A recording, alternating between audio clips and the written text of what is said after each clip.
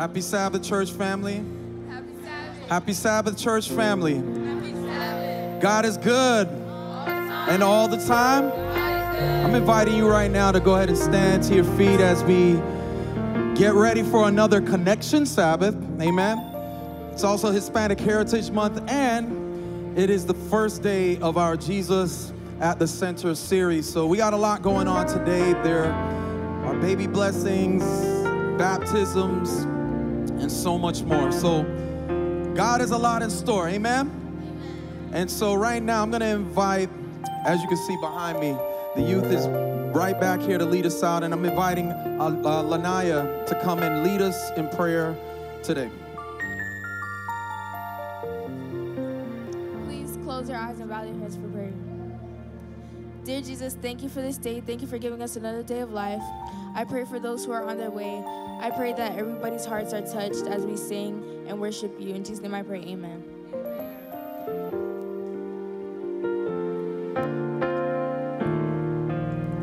So we have, all of the youth are just going to be leading all of these songs out.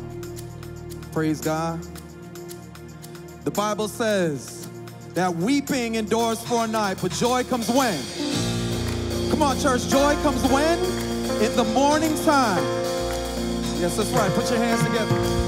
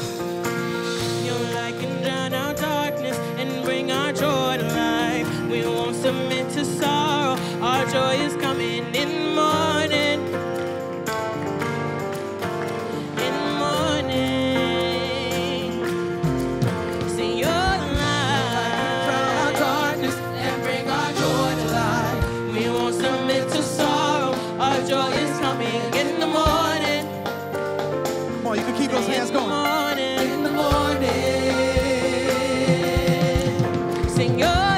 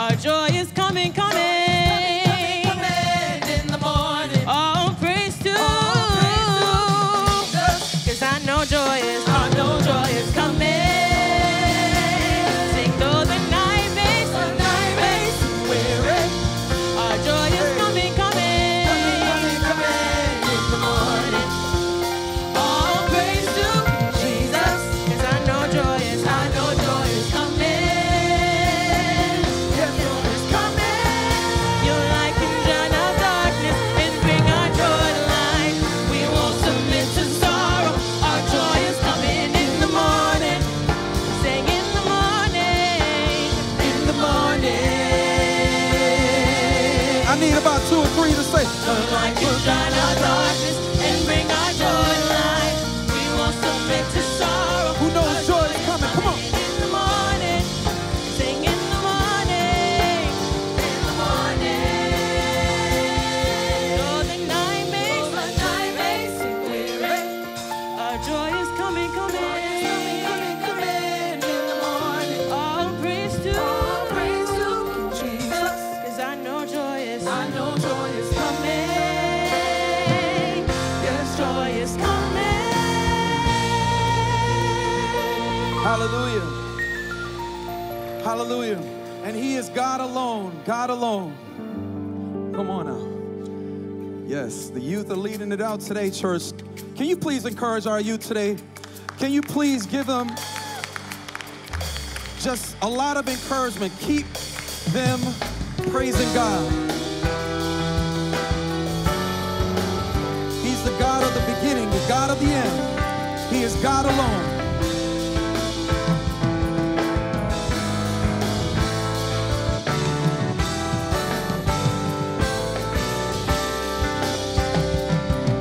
Song says, you are not a God.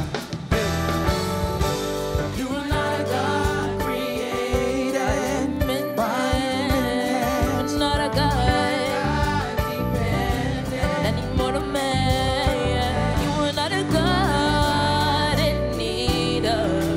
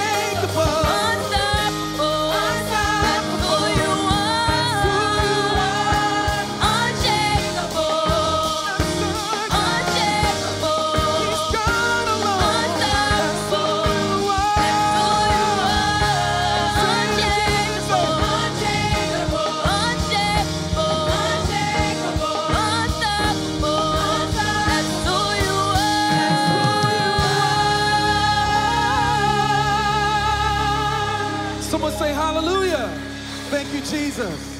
You may be seated.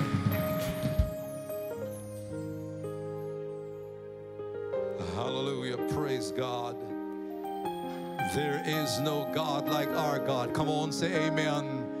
For all the other gods of the nations are idols, but our God made the heavens and the earth. Our God does not demand worship, but our God deserves worship. Happy Sabbath, everybody. Good morning, neighbor. We thank God for the privilege of coming together to worship a God who is worthy of all our worship. Let me welcome every worshiper here, those who are our guests, those who are members of the local congregation, those joining us online. We thank God that we can be here to worship Him, and God has blessings in store. My heart is encouraged when I see the next generation affirming who God is. Come on, say amen. The next generation embracing the fact that our God is extraordinary. As we've come together, we've got just a few notices for you, just a few FYIs. Please pay attention. Of course, this is the commencement of our annual series, Jesus at the Center. And for this year, we are focusing on Jesus at the center of our future. How many people know that if your hand is in the hand of God, the God of the future, your future is secure? How many people know that? How many people know that if your life is in the hand of God, your future is secured? And that's what we'll be doing through these next 5 or so sessions. Please ask you to be here. We'll continue.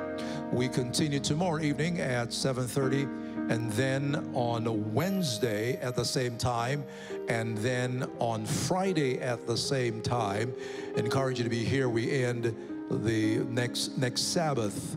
We will start gathering about 6:30 to 7. Between 6:30 to 7:20 will be time of fellowship. We will have refreshments available, and so you can come directly here. But we'll be ending refreshments at about 7:20. 7:20, you should be taking your last bite of the refreshment. So between 6:30 to 7:20 each evening, beginning tomorrow and Wednesday and Friday, we'll have our fellowship time, our gathering time, and then we get right into meetings. It shouldn't be for more than 90 minutes. We're also going to be having gifts available for different individuals, not only our guests. We're encouraging you to come and bring someone with you. Can I tell you this? Can I tell you this? Can I tell you this? These meetings are best enjoyed with someone else. Amen. Bring someone with you. Amen. Bring someone with you. You know the saying, if you can't bring a friend, let a friend bring you. All right? If you can't bring a friend, let a friend bring you. Don't come alone, as we affirm that Jesus is indeed at the center of our future. All right, our next FYIs, will be having a constituency meeting this evening. It will be at 7:30.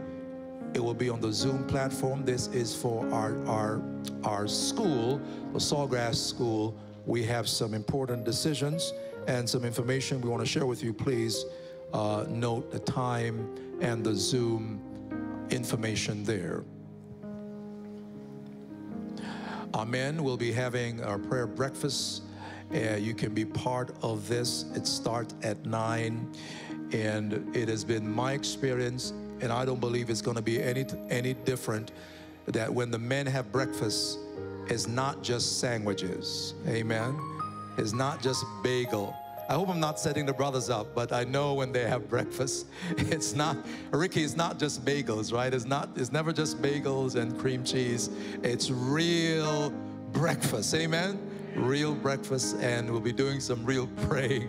But come on out. We'll be having a very important speaker and presenter talking about issues that scratch men where they itch. Men or pause, men or stop. Wow, that's interesting. Of course, on the weekend of the 18th and 19th, Pastor Javier Diaz will be here with us. He serves our conference as the field secretary for the North Florida. He'll be here sharing with us beginning of Friday, and then on the 19th he'll be merging right into our International Sabbath. International Sabbath, I have some instructions for you. In the evening, we'll be celebrating the varied cultures that God has exposed and blessed us here. I thank God that I'm a part of a church with varied cultures. I'm in the wrong church. I thank God that this church is made up of people from different cultures. Come on, say amen. Not just Jamaicans, amen. Not just Haitians, amen. Not just Puerto Ricans, amen. People from different parts. And I believe that when we have this experience, it gives us a glimpse of what heaven is going to be like. Amen. How many people know that not only Jamaicans will be going to heaven? How many people know that? How many people know that? How many people know that not only Haitians will be going to heaven? How many people know that, right? Heaven is going to be made up of people from different experiences. And so we got a chance to model it here with our International Day, One in Christ. As I said, Javier will be here to share with us, to lift that up. We'll be having in the evening the program. So please be ready to give a brief history of your country, different symbols, some of the music, the typical music. I'm still remembering Carlos and his wife doing that Jamaican song. And I think some time ago we even had Plantation's own Bob Marley showed up the last time I remember.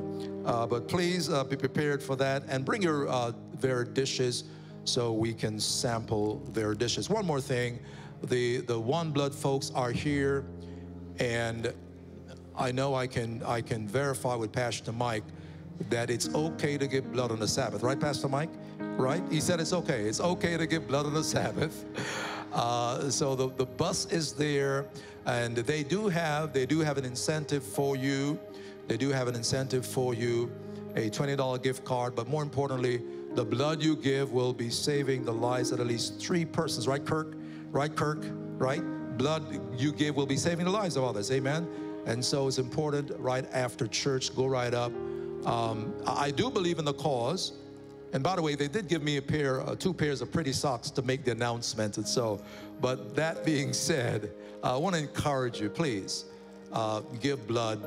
It's one of the beautiful things you can do on the Sabbath. Let's pray together as we affirm God's presence in our midst. Father, we thank you for the Sabbath. What a blessing. What a gift you gave to us when you gave us a Sabbath. We pray that you'll help us to enjoy your rest, your peace. May your presence rest, remain, and abide in each heart. And may we leave this setting, this worship setting, better than we came, we ask. In Jesus' name, amen.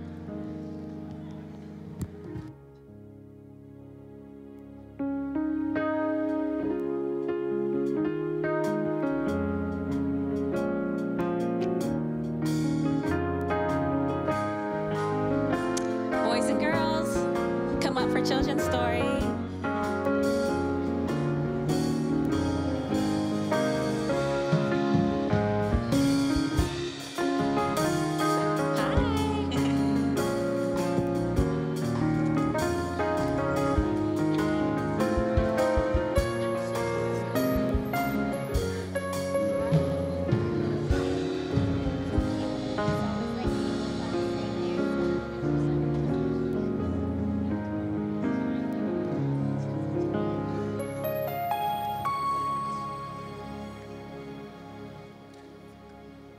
Happy Sabbath, boys and girls. Happy Sabbath. Today we are going to talk about a compass. Does anybody know what a compass is? Raise your, what is it? I'm half of Irish. What do you think a compass is? It's something that has the 4 directions and it's on a map. And what does a compass do? Tells you where to go, like north. That's right. So a compass is a little tool that helps people find their way. So with a compass, it has a needle, and no matter which way you go, the needle's always going to point north, so you'll know which way to go. So it helps us stay on the right path when we're lost. And today we're going to learn about how Jesus is like a compass in our lives that points us in the right direction. So in Proverbs 3, verse 5, it says, trust in the Lord with all your heart and lean not on your own understanding. In all your ways submit to him and he'll make your path straight. So just like a compass shows us the way, Jesus shows us the way and how to live our lives and follow directions. So I'm going to tell you about a little boy named Sam. Sam loved to explore. And one day Sam went into the woods. And when Sam went into the woods, what do you think happened to Sam? He got lost. He got lost. That's right. He said that he got lost. So if Sam got lost in the woods, what do you think is a tool that he could use to help find his way? Compass. That's right. So he was lost, and before he thought about his compass, he was looking all around. He was trying to use the trees to remember which tree he saw, or a bush to remember which way he went, and he could not find his way. But then he remembered that his mom gave him a compass, so he went in his book bag and he got his compass out, and his compass was able to help him find the way back home.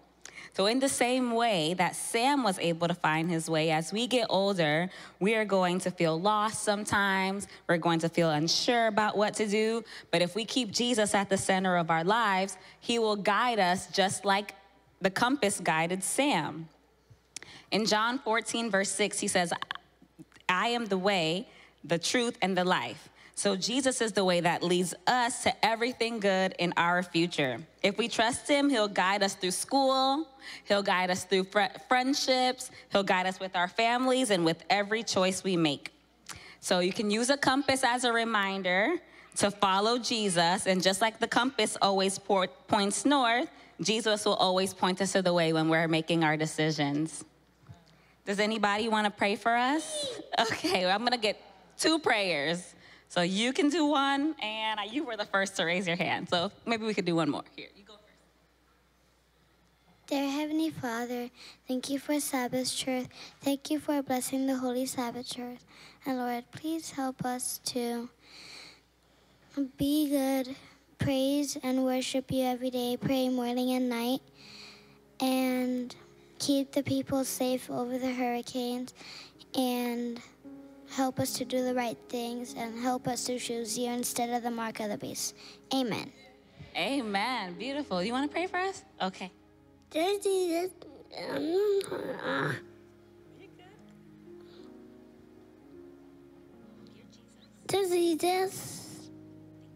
thank you for mommy and daddy, for my brother, for the Sabbath.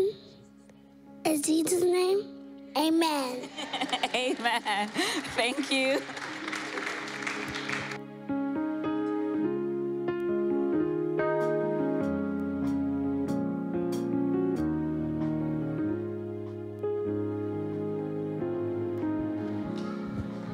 Wow, it's a beautiful thing to have our children in our midst.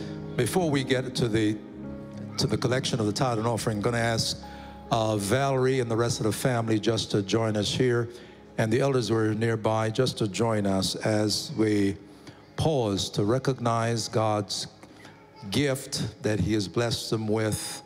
Come right ahead, family. Come right ahead.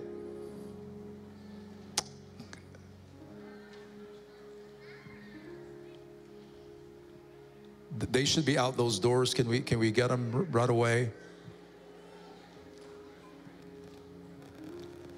Oh, right here.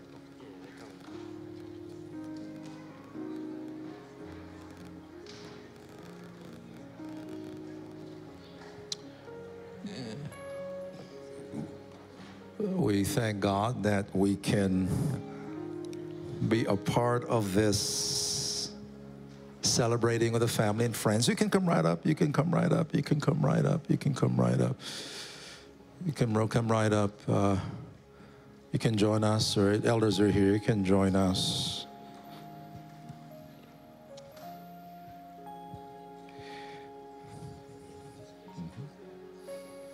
Valerie and Irvin Chase, I want to share with you Matthew's Gospel, chapter 18, verse 1 through to 5, our Lord. Matthew reports, at that time the disciples came to Jesus, saying, "Who then is the greatest in the kingdom of heaven?" Then Jesus called a little child to him, set him in the midst of them, and said, "Assuredly I say to you, unless you are converted and become as little children, you will by no means enter the kingdom of heaven. Therefore, whoever humbles himself as this little child is the greatest in the kingdom of heaven. Whoever receives one little child like this in my name," Jesus says, "receives me." We thank God that we can celebrate with you, Valerie and Irvin, this gift that God has given to you. Chase, smartly dressed, cute as a button, amen. And the family that's here to celebrate. Your presence here is affirming two things: that you recognize that Chase is a gift from God, amen. It's a gift from God. I believe that men may make mistakes, but God make babies. That every child who comes into this world, God has a plan for.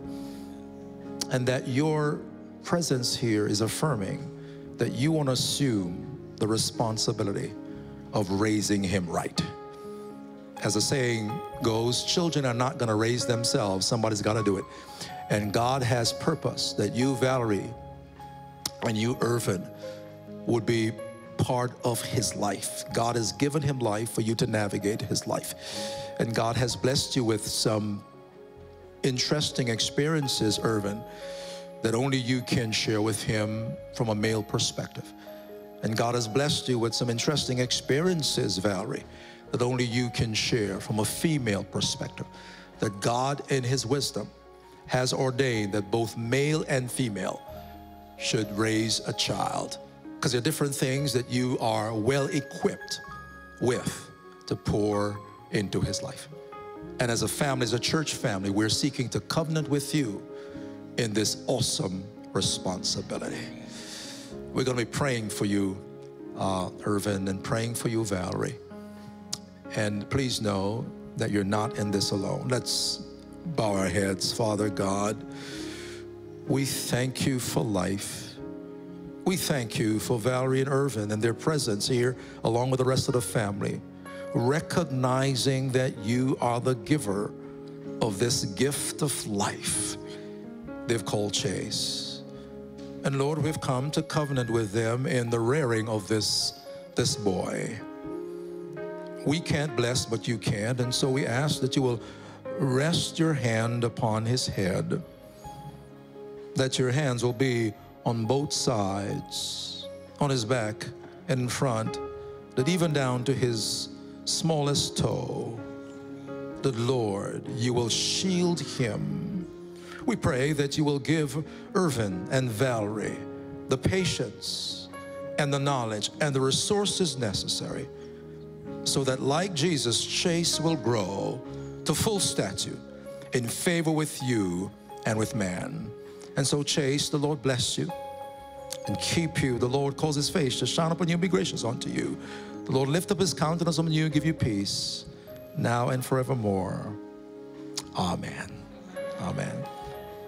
Congrats, family. We got a gift for you, his certificate and his first Bible, first picture Bible. Amen. And we don't want you to send him to church. You want to take him to church as you did, right? You're now part of the church family. Amen. Amen, church.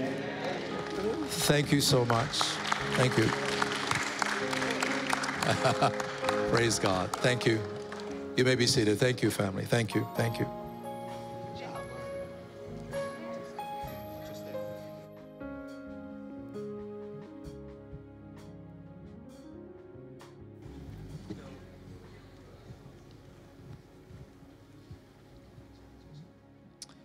Good morning. As we've just seen this baby dedication, we look at our responsibilities even to the young ones. And we use it as an example. As I talk to you now about giving, I want you to think about how you learned to give. How did your parent teach you to give? And as parents, you are in fact the first gods to your children. They know no 28 fundamental beliefs. They do not know Seventh-day Adventism or Baptist or any of those things. What they do know is you. And so God has honored you with almost God-like supremacy in the life of your child. So like God taught us in his word, in order to tithe, he wants to teach us how to give. Let me just call up the ushers as we as we go through this process of thinking about giving. Let us have an offering for this, a prayer and an offering. Let us pray. Lord, we thank you so much that you, as a loving Father, have given us so much and asked only a little in return, more than ever you ask for our hearts. So we ask you to bless this offering that's about to be collected. Let it go to your work and to your gospel's message and to the turning of hearts to you. In Jesus' name we pray. Amen. So just like we as parents actually teach our children through example, God actually uses tithes, for example, to teach us a system of giving. But where he wants to go with this is, furthermore, he wants to teach us how to give from the heart, out of sincerity. And with the widow's mite, where he mentioned that he pointed out the widow giving all that she had, that was sacrificial giving. Nobody would have noticed that because she wasn't one of the wealthy. She wasn't given a lot. It wasn't heard. It was surreptitious. And so God wants to say, you've learned, I've given you a system, it's tithe, but now I want you to give from your heart, free will, with no pressure, no guilt, just as the Spirit moves you. And so I ask that you pray about what you want to give, and you decide how you want to give in the free will giving, not in an obligatory fashion. That is what God wants. He wants sincerity, he wants faith, and he wants sacrifice. Thank you. We thank you that you've given before in the past and that you continue to give. Jesus sees that, even if nobody else does.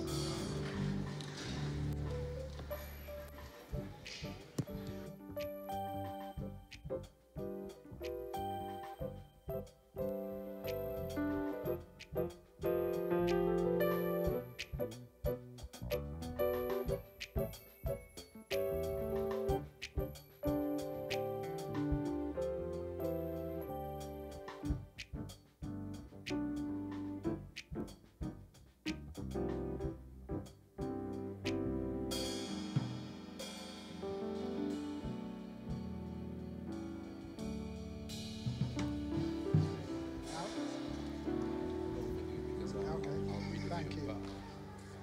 Yes, thank you.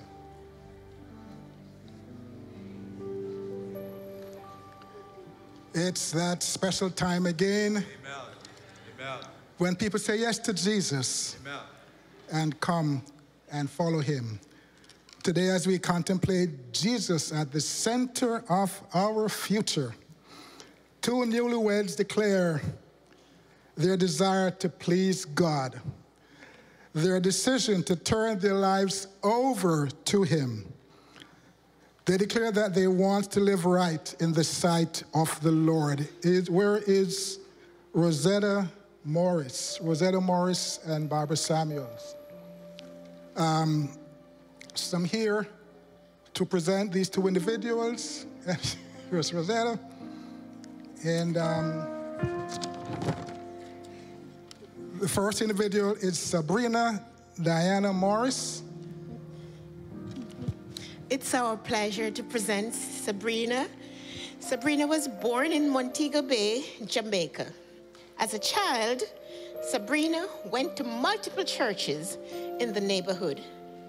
When Sabrina grew up, she chose to attend the Kingdom Hall of Jehovah's Witnesses, but they did not acknowledge the seventh-day Sabbath. When Sabrina came to the USA, she continued her search for the truth. She wanted to comply completely with God and his word. Sabrina got married to Paul Clark on August 23, 2024. They are newlyweds. She accompanied her husband to his place of worship, the Plantation Seventh-day Adventist Church. She discovered that the preaching here is in line with God's word, the Bible, that we worship on God's holy day, the seventh day, Saturday. Sabrina wants to be baptized now to please God, to turn her life over to Him. Sabrina wants to grow in the knowledge of God. She wants to work for God by sharing the truth with others. Sabrina Marsh. We thank God for Sabrina. And as you heard, she and Paul got married recently. Congratulations. But I'm here to tell Paul that there is somebody that Sabrina loves more than him, and that is Jesus.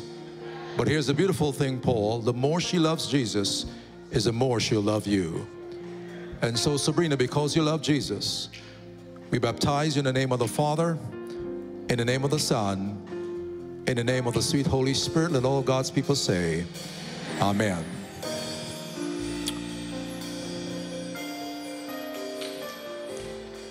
Amen. Amen. Stay.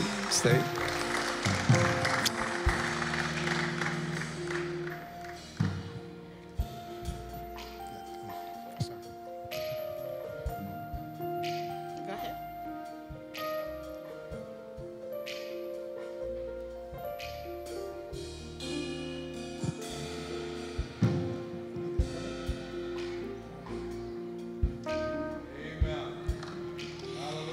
Amen. Paul Spencer Clark. Paul was baptized many years ago. He made the decision to recommit his life to God so that he and his wife, Sabrina, can serve the Lord together as one. Paul wants to live right in the sight of the Lord. We thank God for Paul's commitment. I notice how they both were zealous in their preparation for this. And Paul is leading by example, amen? Leading by example. And so Paul, because you love Jesus, we baptize you in the name of the Father, in the name of the Son, in the name of the sweet Holy Spirit. And all of God's people say, amen, amen.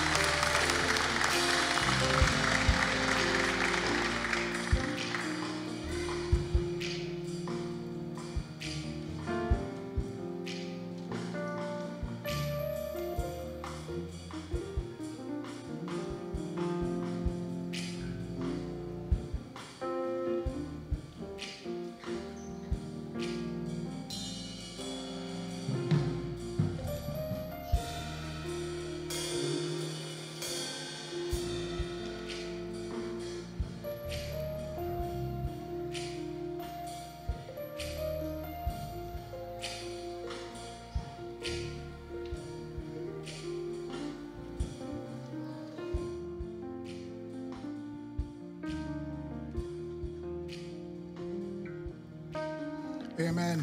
Amen.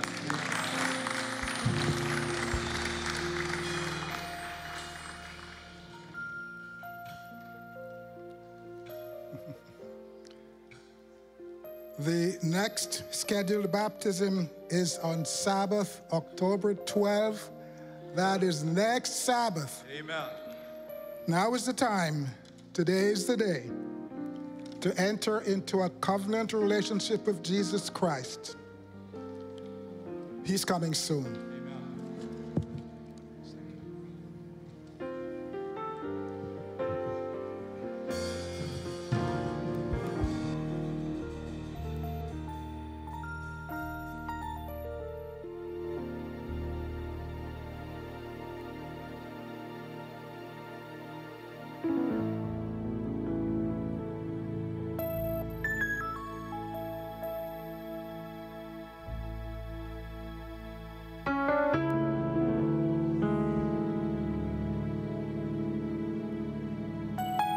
Happy Sabbath once again, church family. Can we all rise as we continue in worship today? And as the youth continue to lead us out in this amazing Sabbath day. Regardless of your situation, let your worship rise in the midst of the confusion that you're going through, in the midst of the struggles, the trials, whatever it is.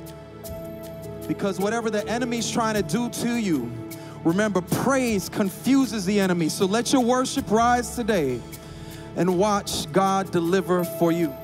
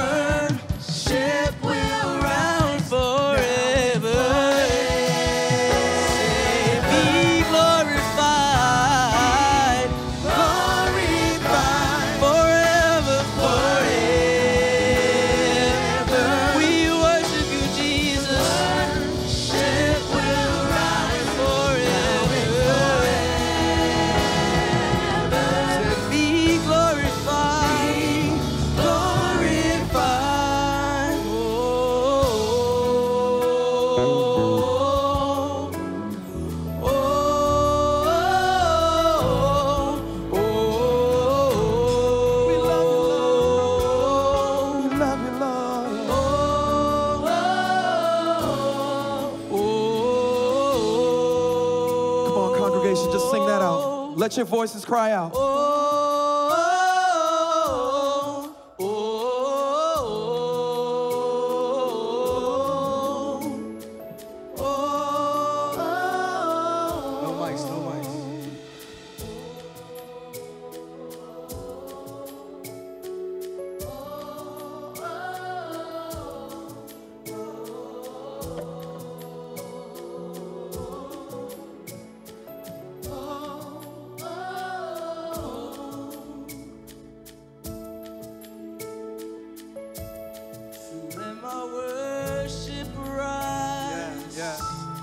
Like a sweet perfume, and I'll pour my love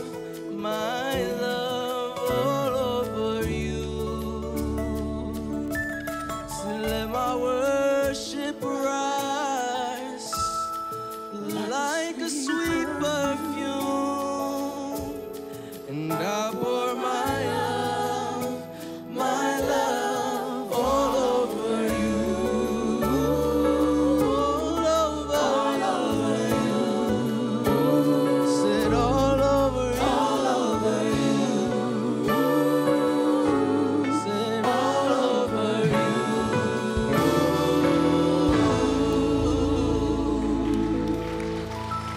Someone say hallelujah. It's all for his glory. It's all for his glory. For your glory. Continue to encourage our youth. Aren't they doing an amazing job, church family? Praise God.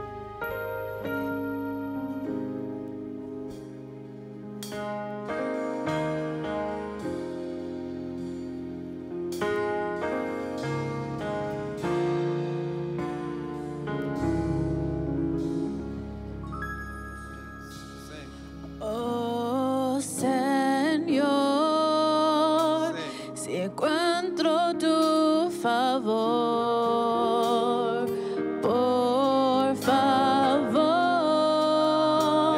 escucha mi clamor, desesperada espero, estar donde tú estás, cruzaría el desierto, no temiría.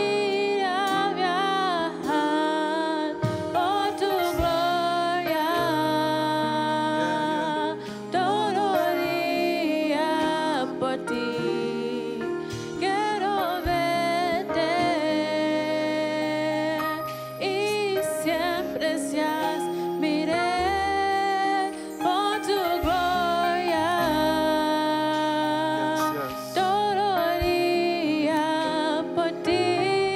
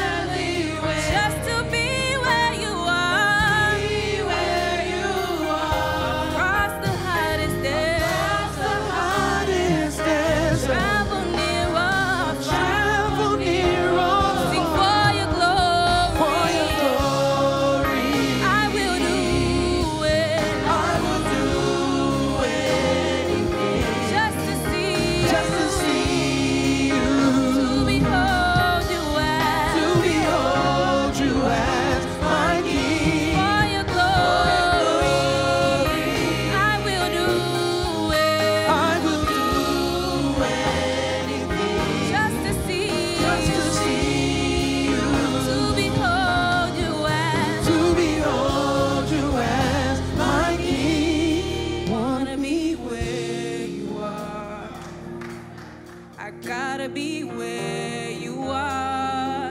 Yeah, Say, yeah. I wanna be where you are. Come on, sing that out. Gotta be where you are. Say, I wanna be where you are. Dwelling in your presence. Gotta be where you are. Let this be your life's mission. Let this be your goals, your ambition for each day. Gotta be where you are. I wanna be where you are. I gotta be where you are. Said I wanna be where you are. I gotta be where you are. Wanna be where you are. I gotta be where you are. Wanna be where you are. I gotta be where you are. For your glory, I will do anything just to see you, Yeah, yeah. to behold you as my king. Wanna be where you are. I gotta be where you are. Wanna be, say. Wanna be where you are. Gotta be, gotta be. Come on. Gotta be where you are.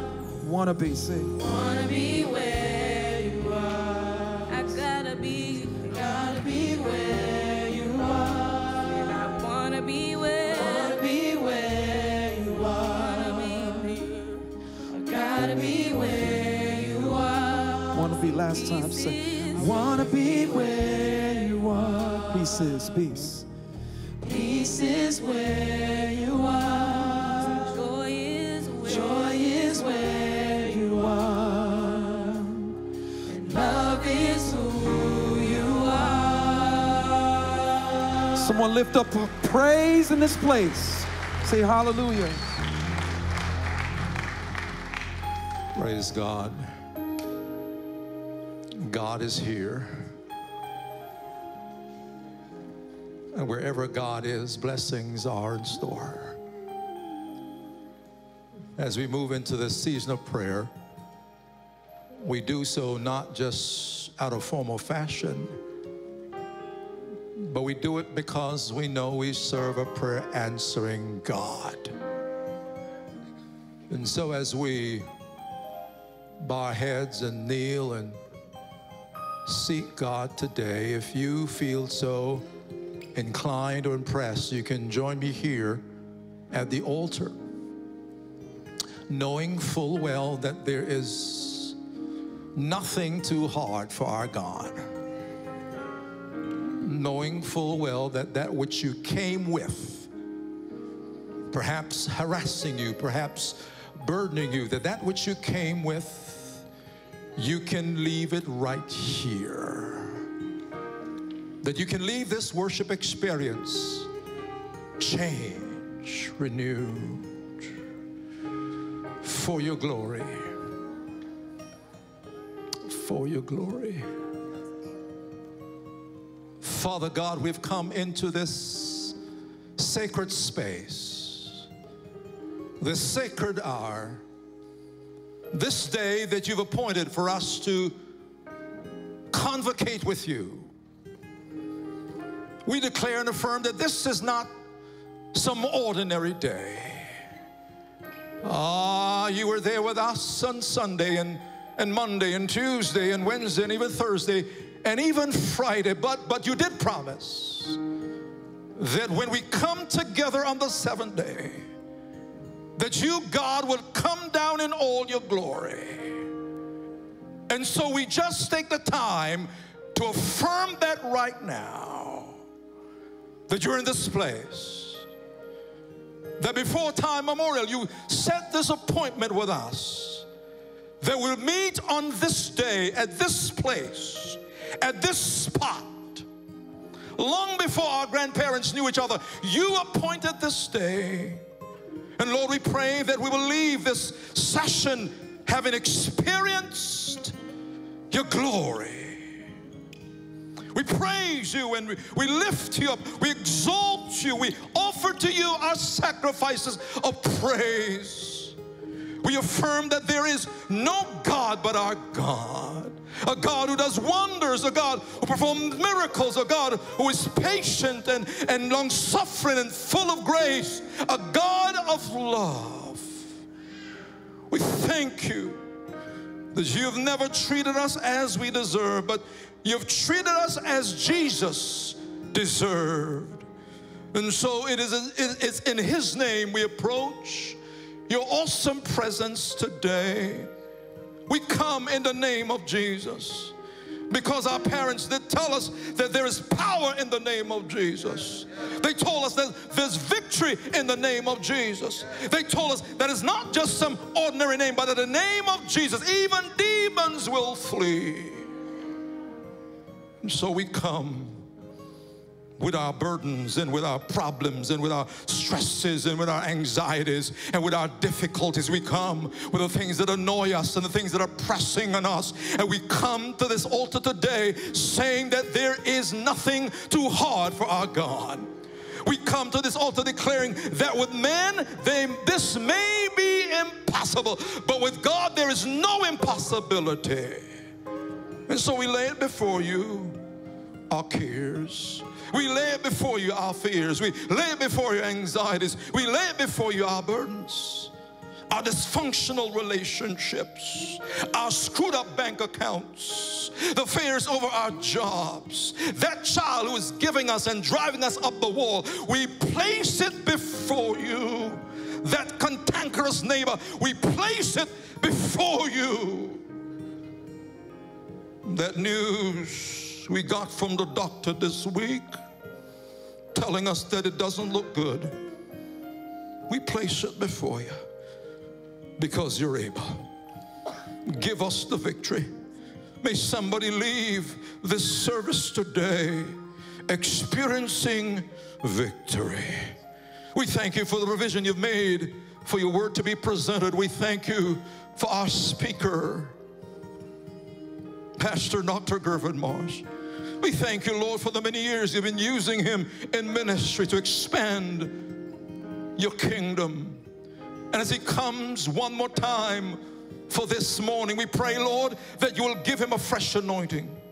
The anointing for this morning is not sufficient. We pray that you'll give him a fresh anointing, that you'll take control of his brain, of his heart, of his lips, of his tongue, and that the words that will emanate from his lips will resonate with some heart today, and that somebody will fall in love with Jesus because of the foolishness of preaching. And so we lift you up and we praise you and we say thank you in Jesus' name. Somebody say amen. Somebody shout glory, hallelujah. I wanna be where you are. I wanna be where you are. Wanna be where you are. Lord, I wanna be where you are. I wanna be where you are. 'Cause peace is where you are. Joy is where you are. Love is who you are.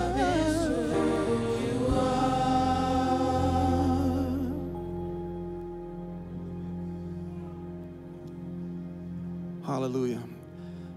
As the Jesus at the Center series begins, we pray that he's not only the center of our lives, but especially the center of our joy.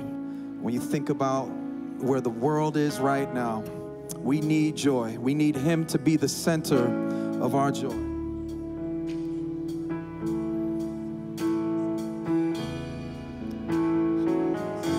Sing with me, say, Jesus, you're the center of my joy. All that's good, say, all that's good and perfect comes from you. You're the heart. Come on, someone say, you're the heart of my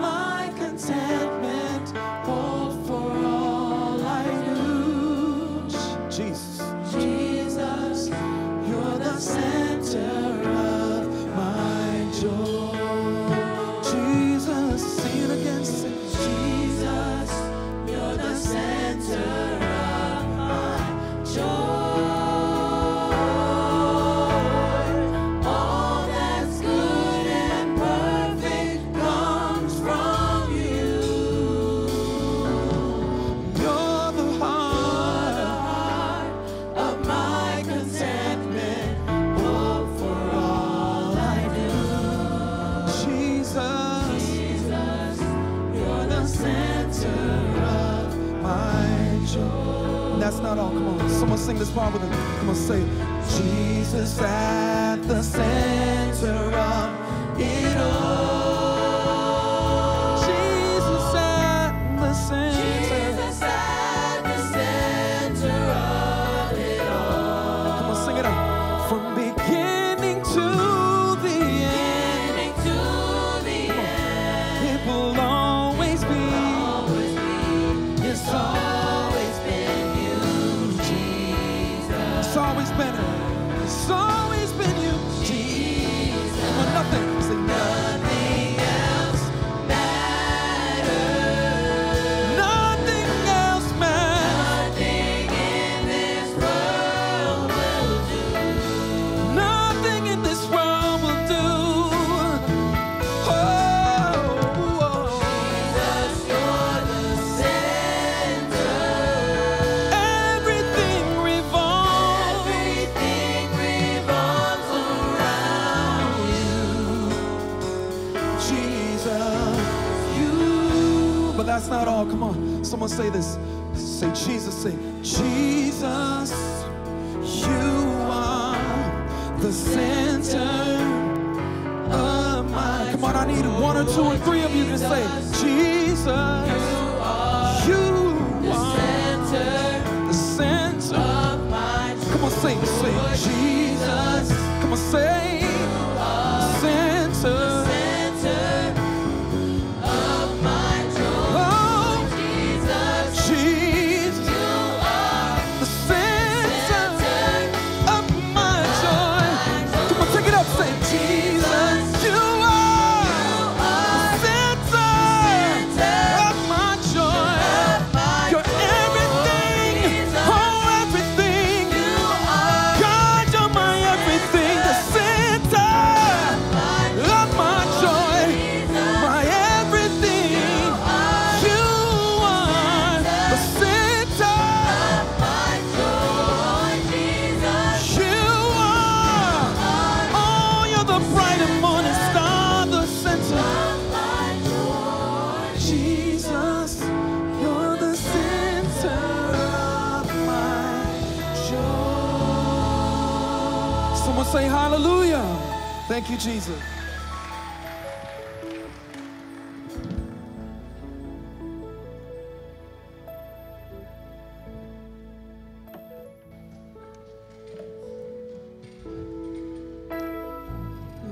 Praise God. I know for some he doesn't need introduction, but there may be some who don't know him. But for quite some time now, God has been using our speaker, Pastor Dr. Gervon Marsh, to expand the kingdom.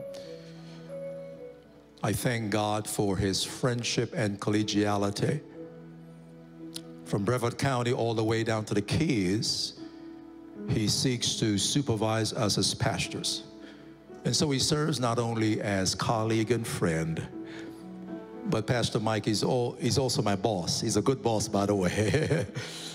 And I thank God that with all the things that he has to do, Jean-Paul, he has decided to come and share these few days with us. And I know that lives will be born for the kingdom. Thank you so much, Pastor. As he comes, may you hear him and the word.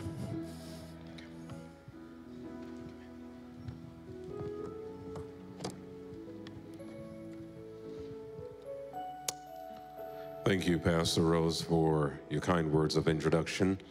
Good afternoon, everyone, and happy Sabbath. I want to welcome you to the worship experience here at the Plantation Seventh-day Adventist Church. And thank you for joining us today, whether you're here in the building or you're joining online. Thank you for making this church the choice or church of choice for your worship experience today. If you're visiting and you're looking for a home church, I want to let you know you're at the best church. Amen? Amen. Amen. So before you leave, please talk to the pastor, to one of the greeters, and they can help you to arrange for you to become a permanent member of this church. We're here this week, starting today in this experience called Jesus at the Center. the center of your future. And we'll be here tomorrow night. We'll be here Wednesday night, Friday night, and back on Sabbath. This is our yearly evangelistic effort where we present Jesus, who has promised that if he is lifted up, he will draw all to him. And so we're praying that as he's lifted up, your lives will be changed, and you too will give your life to Jesus. And so we rejoice for the 2 precious souls that were baptized today. What do you say? And we believe that many more are here who need to say yes to Jesus. So as the word of God is preached and the Spirit of God speaks to your heart, don't harden your heart, but accept today Jesus, because today is the day of salvation.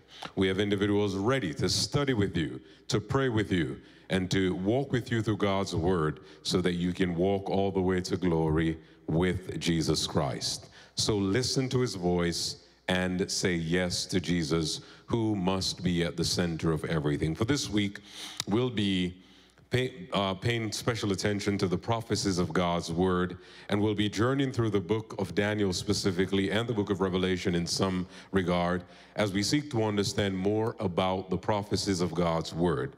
I must let you know that as a church, we were literally birthed because our pioneers studied the prophecies of Daniel and Revelation, and they were insisting that in whatever we do, Christ must be center and central to the prophecies of God's word.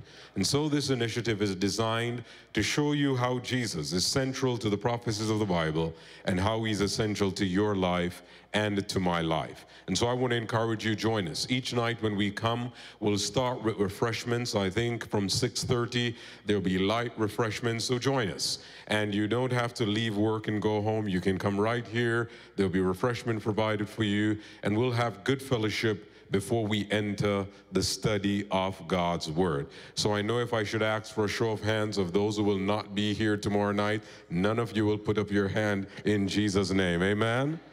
Amen. Oh, we had one brave soul over here. Well, she'll join us online. Amen. Amen. So even if you can't be here in person, make sure you join us online and share the link so that others can be blessed. I want to welcome all who are here, but I have some special friends that are here. I have my friend Nova and Noveen that are here. Good to have you. You're somewhere here. There they are. Thank you for joining us in worship today. My family was in the first service, and they're not here now, and I want to thank God for them and for their blessing in my life and in my ministry. But I still believe church has to be a happy place, because David says we must enter his presence with thanksgiving and into his courts with praise. So let's share the love of Jesus. We did it this morning. We'll do it again. Just turn to your neighbor and say to that person, I would have been the most beautiful person here today if you were not here. Go right ahead. Go right ahead.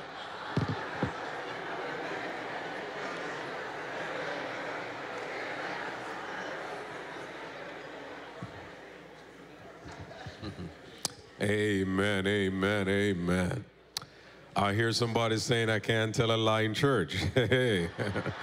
Well, the truth is we're all beautiful in the sight of God. What do you say? I want to celebrate your pastors and thank God for them. Pastor Acosta, Pastor Ford, Pastor Rose, God continues to use them to be a blessing here. And if you're grateful for them, let me hear the church say amen. They are also married. Well, with the exception of Pastor Kevin, not yet. But I decree and declare in Jesus' name that he will get married. Amen? Not long. Where's Pastor Kevin? Where is he? But I decree and declare. So I want to thank God for their spouses. I know I saw Sister Rose here earlier today. Sister Rose, God bless you wherever you are in Jesus. Oh, there she is. There she is. And I know Brother Forbes wasn't able to make it here today, but he is here with the kids at home. And so we pray God's blessings over the families and the ministry God has given to them. Stand with me in honor of God's word and take your Bibles in hand. And let's go to the book of Daniel, Daniel chapter 2. We're going to read verses 10 to 13 and verses 45. Now, the good thing about the second service is we can stay here for however long we want. So by God's grace, I'll get you out of here before 12 midnight. Is that all right? Amen. Daniel chapter 2, verses 10 to 13 and the 45th verse. I'm reading from the New King James Version. You can follow along in whatever version you have. Daniel chapter 2, verses 10 through 13. The Bible says, as the Chaldeans answered the king and said, there is not a man on earth who can tell the king's matter. Therefore, no king, lord, or ruler has ever asked such things of any magician, astrologer, or Chaldean. It is a difficult thing that the king requests, and there is no other who can tell it to the king except the gods, whose dwelling is not with flesh. For this reason the king was angry and very furious, and gave the command to destroy all the wise men of Babylon. So the decree went out, and they began killing the wise men, and they sought Daniel and his companions to kill them. Verse 45 says, inasmuch as you saw that the stone was cut out of the mountain without hands, and it broke in pieces the iron, the bronze, the clay, the silver, and the gold, the great God has made known to the king what will come to pass after this. The dream is certain, and its interpretation is sure. Pray with me. Father, thank you again for the privilege we have to study your word. I ask that you will bless the reading and readers, the listening and listeners of your holy word. And our confidence is that you will fulfill your promise, that your word will not return void to you. May saints therefore be strengthened, sinners be converted, and may we all be made ready for the second coming of Jesus Christ. In his holy and precious name we pray. Let everybody say, you may be seated in the presence of God. Today we share with you part one of a two-part message that has been captioned The Giant and the Stone. Tomorrow we will focus on the second part of the sermon, which will encapsulate verses 24 to the end of the chapter of Daniel 2. But for today, our focus will be on Daniel 2, verses 1 to about verse 24. And we do so under the caption again, The Giant and the Stone. Verses 1 through 24 is an introduction to a very important dream or vision that King Nebuchadnezzar received. And tomorrow we will focus on that in details. And our purpose and objective for both these messages is to establish the authenticity of God's word and the importance of Bible prophecy, especially as it pertains to your future and to my future. I want to remind you that the Seventh-day Adventist Church, again, was birthed out of the study of God's word. And as we journey this week, you will see this, because tomorrow we will look at this very important dream. On Wednesday, we will talk about prophecy and the issue of the judgment. On Friday, we will look at prophecy and the sanctuary.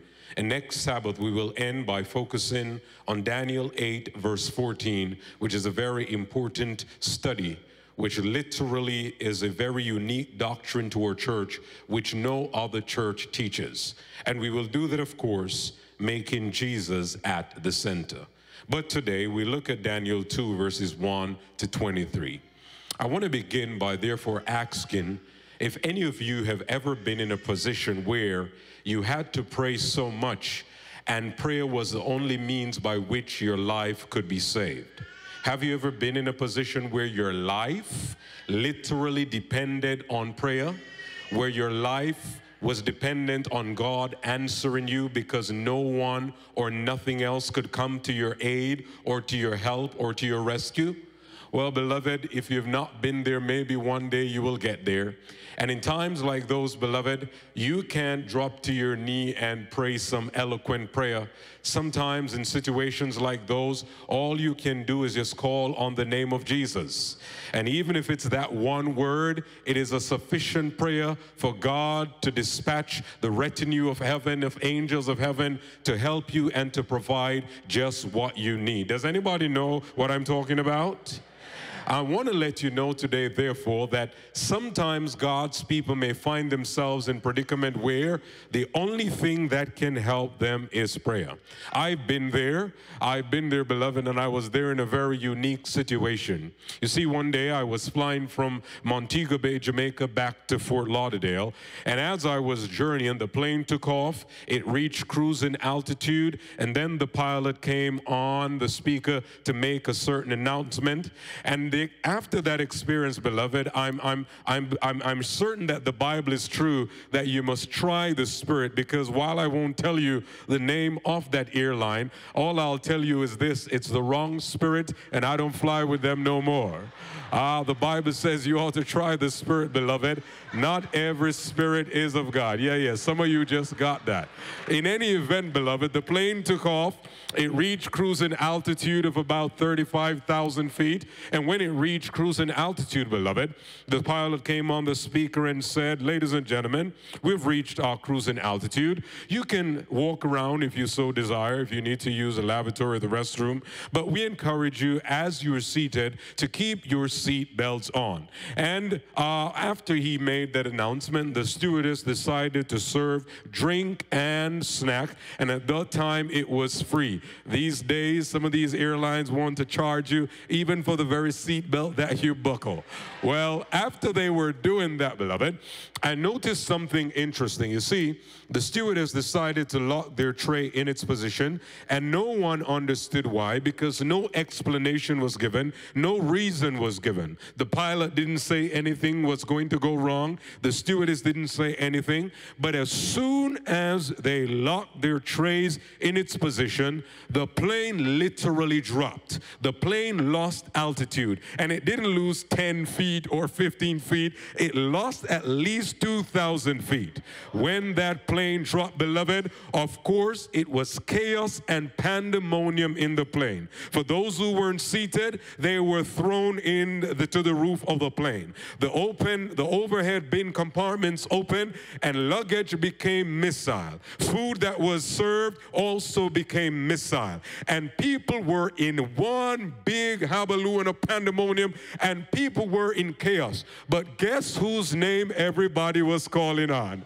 Hey, somebody ought to understand that that name is a name that is still a good name to call on, which is why David says he's a very present help in time of trouble. Let me remind the church today that if you're ever in need and you can't pray, just call on the name of Jesus. He'll be there right on time. And so, beloved, everybody was calling on the name of Jesus. I want to believe that even if you're an atheist, you were still calling on the name of Jesus. And so they were calling on the name of Jesus. And the reason I am here today is because the name of Jesus still works. What do you say? That plane landed eventually, and we were now on our way to immigration when something even more interesting to me happened, which I will never forget. While we were walking to immigration, beloved, I overheard a little boy talking to his mother, and listen to what he said to his mother. The little boy said to his mother, "Mommy, that was so much fun. It felt like a roller coaster. I wish the pilot would do it again." Oh, beloved, there's a word there for somebody through the mouth of babe and suckling, because there's a truth there, my friend. The little boy was convinced that what he was experiencing was a direct result of the pilot being in control and navigating the plane in such a way that it felt like a roller coaster. Can I tell somebody something today? You see, when you know Jesus is in control, when you know Jesus is your pilot, when you know you have a secure future in Jesus, things may go up, they may go down, they may go this way, they may go that way, but you are certain that you will reach your destination because Jesus is still the best pilot for your life. That child was certain that Jesus, or pilot rather, was in control. When you're certain that Jesus is in control of your future, you don't need to worry, you don't need to fret, you don't need to be annoyed or be anxious about life and its challenges, because come what may, you know that Dr. Jesus, or pilot Jesus rather, is still in control. Now, beloved, the only name we could call on was the name of Jesus, and the only prayer we could say was a prayer Jesus. Why? Because we were in a situation where he was the only one who could help. But this is not unique to my situation. It is also evident in our story for today, because as you read the story in verses 21 to 24, you quickly realize that Nebuchadnezzar had a dream. He forgot his dream. He then called his magicians, his astrologers, his sorcerers and Chaldeans to tell him his dream, because in his government he had an entire department designated to help him interpret the future and understand things that were hidden and things that were secret. When he called them, they could not tell the dream, and Nebuchadnezzar said, if you can't tell me the dream and if you can't interpret the dream, I'm going to kill all of you. And so a decree went out for all of them to be killed, but Daniel had not been there, and by the time Daniel heard about this, he realized that he was in a serious problem, because the Bible says this in verse 13, so the decree went out and they began killing the wise men, and they sought Daniel and his companion to kill them. And what did Daniel do when he realized that death was certain? The Bible says that Daniel called his friends and they prayed together. How do I know? Listen what it says in verse 17. Then Daniel went to his house and made the decision known to Hananiah, Mishael, and Azariah, his companions, that they might seek mercies from the God of heaven concerning this secret, so that Daniel and his companions might not perish with the rest of the wise men of Babylon. Let me remind the church of God today that when you find yourself in a predicament where there is no other help, what you need to do is call on the God of heaven, because he still hears and God still answers prayer. Do you believe God still hears and answers prayer? If you do, you ought to say amen. The Bible says that the only way Daniel could get out of this was by praying. Now the question therefore is this: why would God put Daniel and his friends in a position where their life was at risk and the only way to get out was through prayer? Why would God do that, beloved? And why would he do it in such a way where he gave a dream to the king, King Nebuchadnezzar, and caused Nebuchadnezzar to be anxious and then decide to kill the wise men because they could not tell the dream? Couldn't God have given Daniel the dream and then said, tell the king? Why put them in such a position? In order to answer that question, beloved, you need to realize what is the purpose of this story. This story teaches a very important truth about the future, your future, my future, and the future of the world. And it's simply this: don't be afraid to trust or put the uncertain future in the hand of a certain and known God. Daniel made sure that he brought this future issue and gave it to a God that he knew. But the question still is this: why would God do that? Well, to answer that, beloved, we need to walk through the text. So walk with me carefully and listen to me intently. The Bible tells us this in Daniel 2 verse 1 onward. Now, in the second year of Nebuchadnezzar's reign, Nebuchadnezzar had dreams, and his spirit was so troubled that his sleep left him. Then the king gave the command to call the magicians, the astrologers, the sorcerers, and the Chaldeans to tell the king king his dreams. So they came and stood before the king, and listened to verse 3. And the king said to them, I have had a dream, and my spirit is anxious to know the dream. Now the question is this: why would Nebuchadnezzar be so anxious about a dream? Why was this so? Well, the Bible alludes to this, or tells us why, in a few verses. When you read Daniel chapter 2, verse 30, it tells us that Nebuchadnezzar went to his bed thinking about the future of his kingdom. Verse 1 also tells us it was the second year of his reign. So in other words, he went to bed thinking about his kingdom in the second year of his reign, which means that his reign was relatively young and relatively new. And any one of us here can attest to the fact that when you enter a new position, or you get a new job, or you're in a new situation, sometimes it can be unnerving, it can cause anxiety, and you can worry about the future. History tells us further that in 604 and 603, which is about the time of his second year, he had to send soldiers to areas far away from his throne to subdue people who were trying to rebel against him.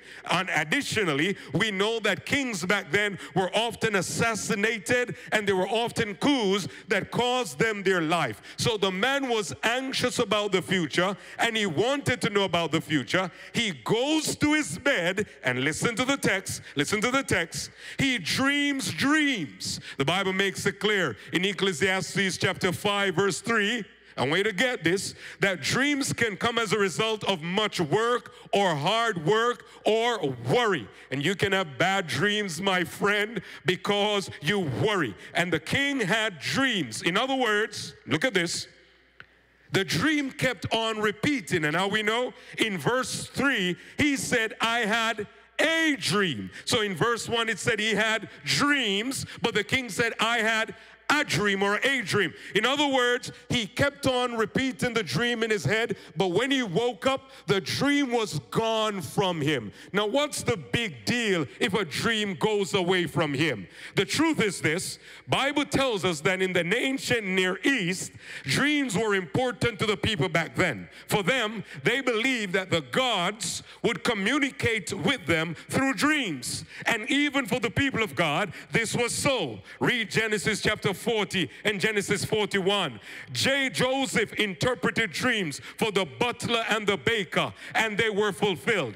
Pharaoh had a dream, and Joseph interpreted the dream, and it was fulfilled. In that dream, the king realized that there would be 7 years of plenty and 7 years of lean, and so said, so done. As Joseph interpreted it, so it was. Additionally, my friends, not only did they believe that the dreams came from the gods, but they also believed that if you forgot the dream, it meant that the gods could possibly be angry with you. You can therefore understand why this man was anxious and wanted to know. Why? He was worried about his kingdom. He understood that in his culture, dreams were important. And he also understood that it meant that the gods might be mad with him. And let's face the reality. We do the same things today. Sometimes we dream things and we are anxious. The other day, a friend of mine had a dream and called me and told me about it, and I had to rebuke that dream, because if you're from where I'm from, you do understand that you dream certain things, they have meaning. For example, if you dream that somebody is swimming with fish, what does that mean? Yeah. Somebody's pregnant. So he calls me telling me he dreamt seeing me swimming with fish, and I had to rebuke that in the name of Jesus. Because God has blessed us with a peer, and I told God we don't want a spear. Somebody say amen. But dreams can have significance, and for Nebuchadnezzar, the gods seemed to be angry at him because he could not remember the dream, which had significance to him. And what is interesting about this, my friends, I don't want you to lose this. Nebuchadnezzar at that time was the most powerful man on earth. He had power, he had prestige, he had pomp, he had popularity, and he had anything money could get him. So he could have all the pleasures of the world, but the man lost his sleep and was anxious. Let me tell you this, my friends. A lot of times We come to church and we see people and we don't know what's going on with people in it, because there are folks sitting right in front of me here and folks watching online who didn't sleep last night or have been losing sleep because you're worried about something that life has thrown your way. And many of us are worried even though we have, by all indications, everything that this life has to offer. You have everything you want, you have everything you need, but you're still anxious and worried about tomorrow. Which is why I tell people this: don't be envious of others because you don't know how they sleep at nights. They can have everything this world has to offer, but that does not mean that they have peace in their heart. And let me tell you this, my friend, you can only sleep well when you know your life is secured in Jesus Christ. Which is why Paul says in 1 Timothy 6, 6 verse 6, he says, godliness with contentment is great gain. In other words, I don't care if I don't have all the pleasures and all the powerful things of this world. If I have Jesus and nothing else, I'm still all right. Godliness with contentment is great gain. Stop watching people and stop watching what people have. What you need to do is be content with what God has blessed you, because you don't know how they sleep. And I keep telling folks that sometimes you see the grass is greener on the other side. You don't know how high the water bill is. And these days, people might be planting fake grass, so you think it's all right, but they're not all right. What you need to do is to be content with what God has given you. The man had all the power the world had to offer, but he had anxiety and fear about the future. Well, when he had anxiety and fear about the future, the Bible tells us that he did something. Listen to this. The Bible says in verse 2, after his sleep left him, then the king gave the command to call the magicians, the astrologers, the sorcerers, and the Chaldeans. This identifies that in his government there was an entire department of people who focus on helping him to interpret dark things or hidden things and interpret the future. These people were called magicians, astrologers, sorcerers, and Chaldeans. Let me tell you a little bit about them. The magicians, beloved, were people who use certain things to tell the future, and so today they exist, and they do exist. You would use like a crystal ball. So if you ever go to one of them, and please don't go to none of them, they would tell you your future by looking in a crystal ball. The next one were the astrologers. The astrologers studied the stars and all the heavenly bodies and claimed that they are able to tell the future based on this. And because of their study from ancient Babylon, we now have what we call the horoscope. And they're people who get up every day to read their horoscope so they will know what their future holds. And they'll tell you, oh, I'm under this sign or that sign. And so it came from ancient Babylon. What's amusing about this is that people don't realize that the stars are made of stones and gases and fires. You might as well study the ones that are on earth, because it's the same thing that's in the sky. Look at this. Then they had sorcerers. The sorcerers, beloved, are those who believe that they can talk to dead people or to your dead loved ones. And then you have the Chaldeans. These were the highest of the group. They were the most prominent, and they were the ones who responded to the king. They were the philosophers who used certain forms of natural sciences and other forms of divination and said they were able to tell the future. And so the king comes to them and says to them, I had a dream. I can't remember the dream. I need you to tell me what I dreamt and tell me the interpretation. But listen to what they said in verse 4, verse 7, and verse 10. In verse 4, then the Chaldeans spoke to the king in Aramaic. They said, O king, live forever. tell your servants the dream, and we will give you the interpretation. Look at verse 7. They answered again and said, let the king tell his servants the dream, and we will give its interpretation. Look at verse 10. The Chaldeans answered the king and said, there is not a man on earth who can tell the king's matter. Therefore no king, lord, or ruler has ever asked such thing of any magician, astrologer, or Chaldean. It is a difficult thing that the king requests, and there is no other who can tell it to the king except the gods whose dwelling is not with men. Nebuchadnezzar needed to know what he dreamt, needed its interpretation, and when he went to these people, they could not tell him. This teaches us a valuable lesson, my friend. If you're worried about the future, if you're concerned about the future, don't go to any palm reader, don't go to any sorcerer, magician. If you want to know about the future, the best person to go to is Jesus Christ. Somebody says that he is Alpha and Omega. He's beginning and end. He is the uncaused cause of every other cause. Nobody caused him, but he caused everything. And if he did that, he can tell you the end from the beginning. The best person to go to is Jesus. The Bible says they could not do that. But I want to show you something very important. Isaiah tells us something why they couldn't do that. Listen to Isaiah 47. Isaiah 47 verse 12 and 13 tells us why. Listen to this. Isaiah 47 verse 12 and 13. Listen to what the Bible says. Isaiah 37 verse 12 and 13 tells us this. Very important. The scripture says this. Stand now with your enchantments and the multitude of your sorceries, in which you have labored from your youth. Perhaps you will be able to profit. Perhaps you will be able to prevail. You are wearied in the multitude of your counsels. Let now the astrologers, the stargazers, and the monthly prognosticators stand up and save you from what shall come to you. Now, this may not mean much to you, but get this. When Isaiah wrote this text, he had existed 150 years before Babylon, but God revealed it to him, and he wrote this about Babylon. And listen to verse 14. Behold, they shall be as stubble. The fire shall burn them.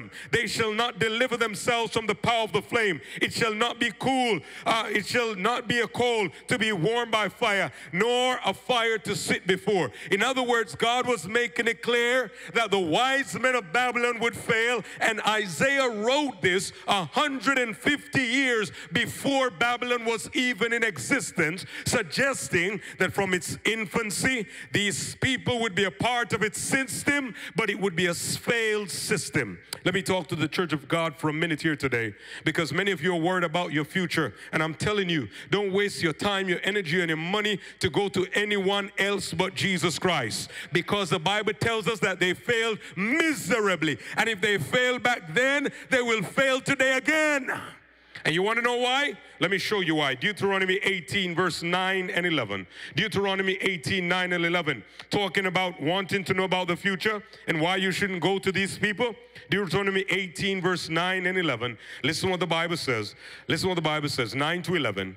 When you come into the land which the Lord your God has given you, you shall not learn to follow the abominations of these nations. They shall not be found among you anyone who makes his son or his daughter pass through the fire, no human sacrifice, or anyone who practices witchcraft. These days we glorify witchcraft, as is evident in stories like Harry Potter and many others. The Bible says it is an abomination. Stop letting your children watch these things and be exposed to these things, because you're literally exposing them to demons and the forces of hell. Listen what the Bible says. The Bible says not only that, or to soothsayers, or anyone who interprets omens, or a sorcerer, or anyone who conjures up spells, or a medium, or a spiritist, or one who calls upon the dead. For all who do these things are an abomination unto the Lord. The Bible says magicians are abomination unto the Lord. They can't tell you anything about the future. The Bible says sorcerer is an abomination to the Lord. They can't talk to no dead, because the word of God says in Ecclesiastes chapter 9 verse 5, the living know that they shall die, but the dead knows nothing. When you're dead, you don't go to heaven, you don't go to hell, you remain in the grave until Jesus comes again. When you're dead, you're dead. And the Bible says don't go to no astrologers. The only sign you need to be under, my friend, is the blood of Jesus Christ. Don't tell me you're no zodiac, no Aries, or anything like that. Tell me you're a born-again child of God. The Bible says all of these things are an abomination unto God, and the people of God must have nothing to do with them. And my friends, if the word of God says it, I believe it, I accept it, and that settles it for me. What about you? So the scripture makes it clear that these wise men prove otherwise because they could not interpret the dream. Now, beloved, here's one of the reasons I can't believe them. Even if I were the least bit prone to believe these people or go to these people, I couldn't do that, because here's why. Here's why. Why is it that none of these people who claim they can read the future have ever won the lottery? Hello? You ever thought about that? The other day I saw the lottery was so big, and I'm saying to myself, why is it that none of them can predict what the lotto numbers are going to be? If you can do that and win it consistently, then sure, I'll believe in you. But there's a reason you can't, because there's only one God who can tell the future. His name is Jesus Christ. It is also amusing that these people don't even know when they're going to die. But you can tell the future? I want to let you know something today. Don't put your trust in anyone unless it is Jesus Christ. What do you say? But now watch this. Nebuchadnezzar couldn't remember his dream. The Chaldeans couldn't help him. But Daniel did something that I told you to do earlier. You see, when you can't understand life and the issues that are coming your way, don't go to any man who can't tell, who claim they can tell you the future, or any woman who claim they can look in a crystal ball, or anyone who claim that they can read the palm of hands, or anyone who claim they can talk to dead. Don't go to them. What you need to do is go to Jesus Christ. Daniel did that, my friends, because the Bible says this. Daniel did something very interesting. Number 1, verse 14, notice what it says. Then with counsel and wisdom, Daniel answered Arioch. After answering with counsel and wisdom, listen to verse 17. Then Daniel went to his house and made a decision known to Hananiah, Mishael, and Azariah, his companions, that they might seek mercies from the God of heaven concerning this secret. And after God revealed the secret to them, they did something amazing. So they did 3 things. Number 1, in the middle of their trouble, Daniel remained calm and composed. He wasn't like King Nebuchadnezzar or the other wise men. Let me tell you this, my friend. You can worry about the future all you want. You're not going to do nothing. It's not going to do anything for you, because worry will not make the future better. Ellen White says worry is blind and cannot discern the future. But when the future throws something your way that you can't understand, do like Daniel and seek God in prayer. And notice what he did. He got some friends to surround him in prayer. Let me tell you something, my friends. When you don't understand the future, the best thing to do is to have some friends that can help you to seek the God of heaven who knows all about the future. So he got his friends, and together they prayed, and God revealed what was supposed to be done. And when God revealed it, not only did they pray, but they had a praise session. Because listen to verse 20 onward. The Bible says this. Daniel answered and said, blessed be the name of God forever and ever, for wisdom and might are his.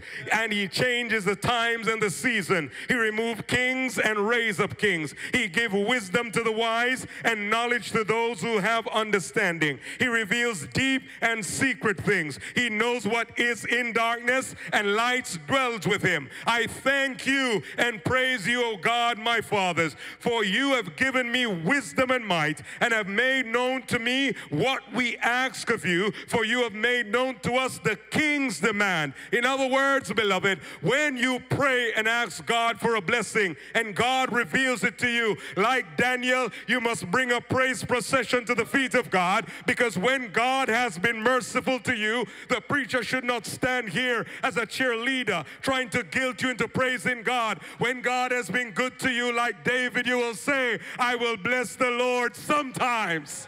I will bless the Lord at all times. His praise shall continually be in my mouth. David said, oh, magnify the Lord with me, and let us exalt his name together. Then he says, oh, taste and see that the Lord is good. When God is good, the people of God must bless the name of God today. The brother decided, we will go to God.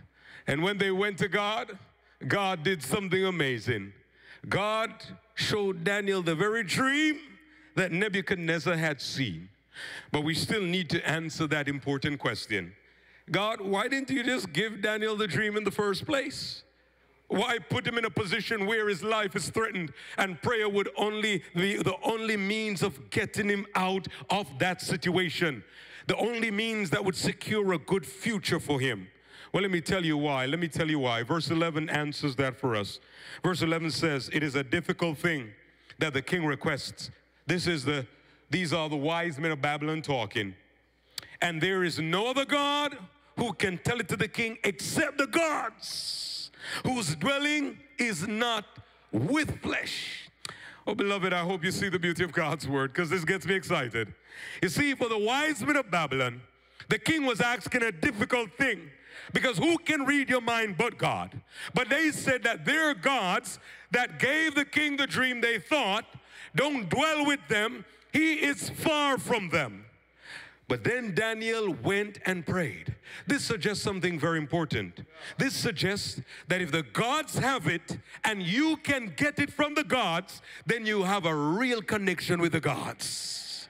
In other words, Daniel proved to them that while their gods were distant, his God was a personal and eminent God who was right there with him. Let me tell you about your future, my friend. You don't need to worry about your future, because the God you'll serve is not a distant God who is indifferent to your needs. He's a God who is a very present help in time of trouble. Let me tell you about your God, my friend. He's not far away. He's right there, and he will be there for you. People may have gods that can't be there, but the God you serve and the God I serve will be right there, and he will be there on time. So you don't need to worry about your future, because the God you serve is right there.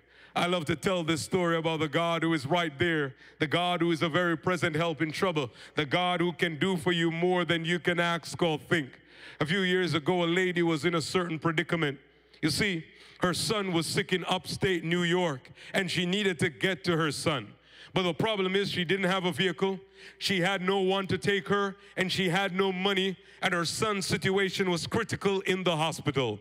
And so she got down on her knees and reminded God, God, you have promised you're a very present help in trouble. You see the situation with my son, and you see how the future looks. But God, I'm trusting you that you will make a way where there seems to be no way.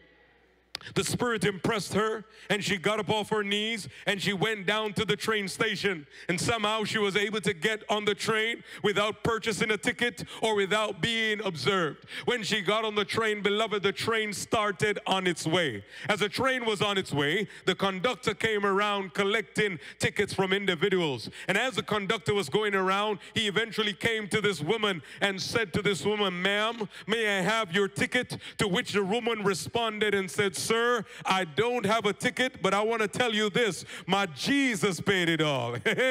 When she said that, the conductor looked at her and said, well, ma'am, I've got news for you. I don't know your Jesus, and if you don't have a ticket, you and your Jesus will have to get off right when the train makes the next stop. At the next stop, beloved, they booted her off the train, but the woman still believed in God, and so she did like Daniel. She fell on her knees and she started to pray right there along the train tracks. Unbeknownst to her, beloved, something interesting was happening. You see, the train was ready to go, and the conductor radioed the driver and said, "We are ready to go," to which the driver responded and said, "Well, I don't know what's going on here. All the controls are working. Everything seems normal, but for some strange reason, the train just ain't moving." Well, they started to worry and wonder, and everybody got agitated because they're saying, "We need to go," when a man who was sitting near the woman called the conductor and said, "Let me tell you something. I don't know that woman, and I don't know her Jesus, but it seems to me that we ain't going nowhere until she gets back on the train." Oh, beloved, the minute the woman stepped foot on the train that was going nowhere started on its way. Why? Because the God I serve is still able to do exceeding abundantly above all you can ask or think. That's the God I serve.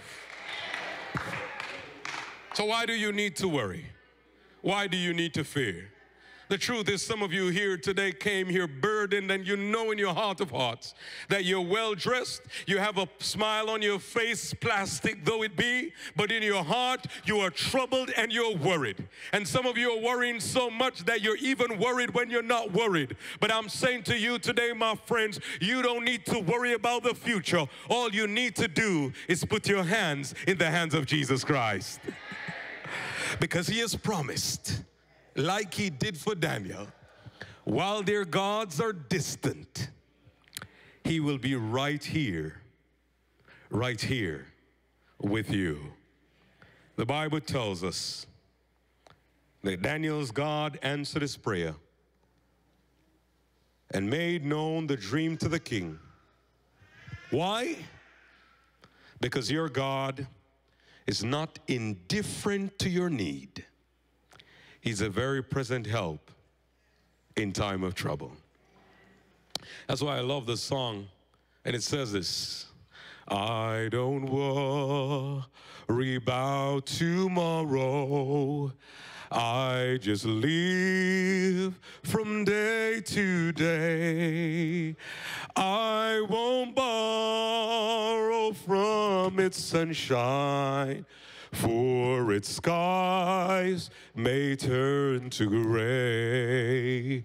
I don't worry o'er the future, for I know what Jesus says. And today he'll walk beside me, and he knows what lies ahead. Many things about tomorrow I don't seem to understand, but I know who holds tomorrow, and I know he holds my hands. I don't know about tomorrow, it may bring me poverty, but the one who feeds the sparrow is the one who stands by me. And the path that lays before me may be fraught with flames of blood, but I know he'll walk beside me, and I'm covered by his blood.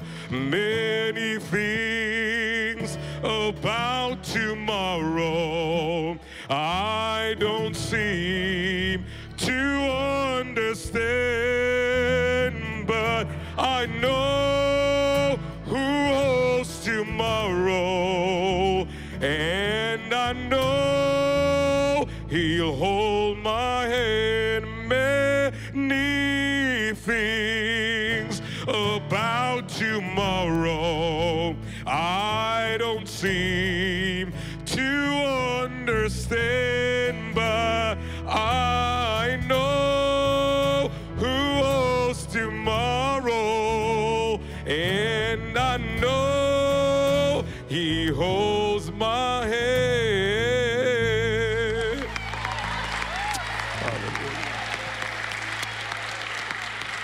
Hallelujah. Is he holding your hands today, my friend? Is he holding your hands today? Because you have a bright future in Jesus Christ. Stand with me, church. Somebody's here today who needs to respond to Jesus Christ, who needs to say yes to him, because life is fraught with its floods and problems and its flames. But Jesus is saying to you, just as he showed up for Daniel, he can show up for you. You're here today, my friend, and you need to come back to Jesus. Maybe you walked away from him. I want to pray for you. Maybe you've not yet given your life to him, and the preacher is telling you that you need to say yes to Jesus, because you will find yourself one day in a predicament where only prayer will help you. And the God I serve will be there for you, but he wants you, like Daniel, to say yes to him now, because the gods of this world and all the things of this world will fail. But if you say yes to Jesus, if you give him your hand, he has a secure future, a secured future, and a secured tomorrow for you. Where are you, my friend? You want a preacher to pray for you today, not yet giving your life to Jesus, or you need to come back to him. Just raise that hand. I just want to pray for you. God bless you. I see that hand. Is there one more? God bless you. I see that hand. Is there one more? I see that hand. I see that hand. Is there one more? I just want to lift you up to God in prayer. I want to pray for you. I see that hand. There's a hand back there. There's a hand right there. There's one here. There's one here. Here's what I'm going to ask you to do. Come, shake the preacher's hand right here. I want to pray for you right here. Come. Just come and shake my hand right here. Come. I want to pray for you right here, that God will do something marvelous for you. Come. I want to pray for you right here. God bless you, Mom. Come with the little one. Come, my friend. God bless you. Jesus loves you so much that he wants to secure your future. Won't you come, my friend? Don't refuse prayer, because Jesus is saying, just as how he did it for Daniel, he can do it for you. You and God only know what you're going through. You know the challenges you're facing. Don't ignore the fact that God loves you so much that he's given you Jesus to walk with you into the future. Won't you come to Jesus? Come. Don't refuse prayer. Come. Don't refuse prayer. Come to Jesus. He wants to be at the center of your life, the center of your joy. God bless you, my friend. He wants to take full control of your life. God bless you. God bless you. They're coming. God bless you. God bless you. They're coming. God bless you. Let's sing that song, Jesus, you're the center. Let's sing that song as they come. Jesus, you're the center of your joy, of our joy. Put a card in each hand, because we want to pray for you. We want to lift you up. We want to present you to God in prayer so that you will experience his salvation full and free. Somebody else needs to come to Jesus. You're here today, my friends. There's hope in him.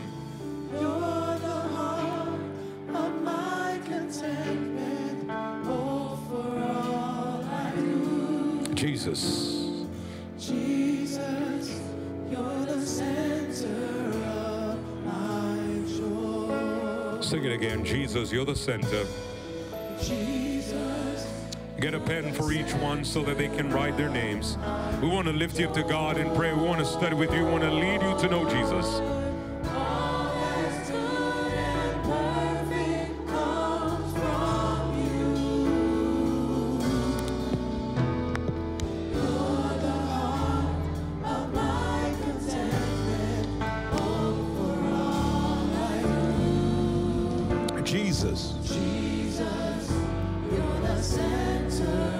Sing it one more time. Jesus, Jesus, Jesus, you're the center of my joy. Jesus, Jesus, you're the center of my joy. Is there one more for Jesus? Where are you, my friend? Is there one more for Jesus? We're going to pray, but is there one more for Jesus?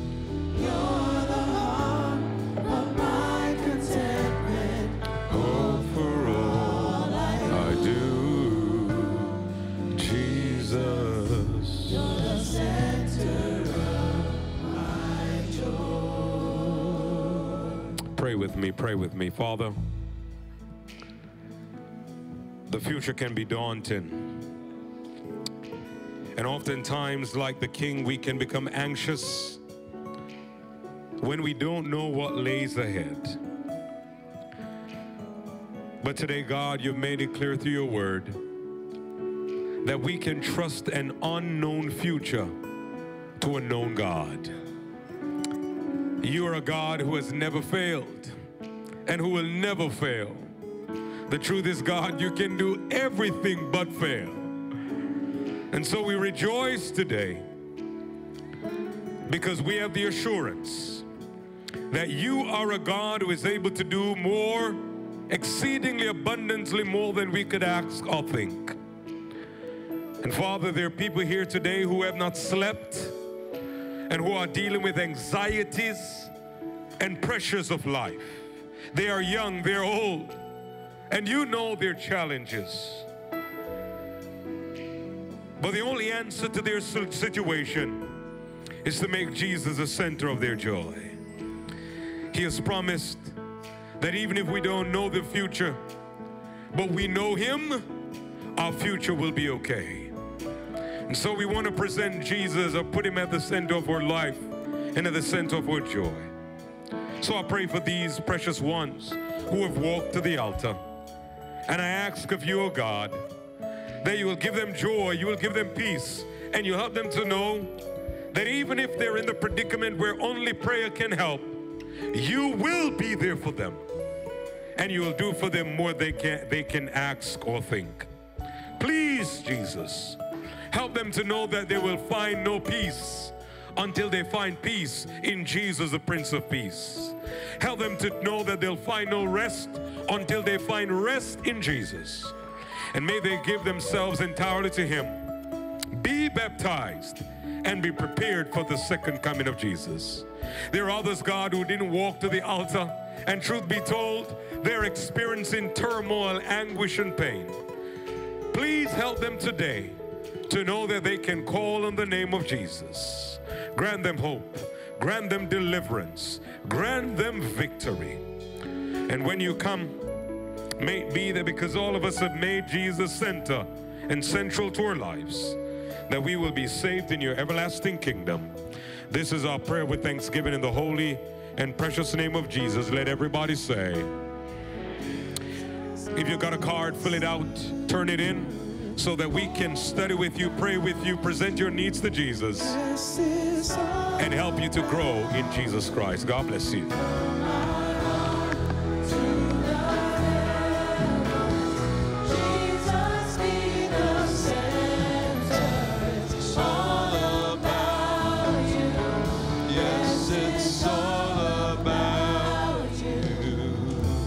Hallelujah. Were you blessed today? I was blessed today. How about you? Yes, yes. We want you to return the cards. We'll be praying for you, reaching out to you. And let me say that the only thing you need for baptism is a surrendered heart to Jesus. Amen. You don't need to know the entire Bible. You just need a surrendered heart to Jesus. It's a part of a process. We'll be walking with you through it. Remember, we continue tomorrow at 7:30. Our gathering starts at about 6:30. And from 6:30 to 7:20, we'll be having fellowship and also refreshments. Join us. We start promptly at 7:30, and we'll get you out of here by 8:55. You'll be home in time for the 7 o'clock news, AM news. But we start here at 7:30. Our program starts at 7:30. The gathering starts at 6:30. And so please be here in time. You can leave on time. We'll be having gifts, meaningful gifts. We'll have a gift desk for varied persons. You may just be the person who will leave here with a gift. But the most important gift we want you to have is a gift of a surrendered life to Jesus. Amen. And so we continue tomorrow at 7:30 p.m. right here. God bless you. And please, we have a fellowship meal. You are invited to join us in our fellowship meal. But we want to welcome, please give us just 5 minutes or so to welcome officially to the family. Thank you so much, Paul and Sabrina. Where are you, Paul and Sabrina? Could you just, where are you? Come right ahead. Paul, come right ahead. Come right here. And Caleb, right? Caleb. Caleb, come right ahead, Caleb.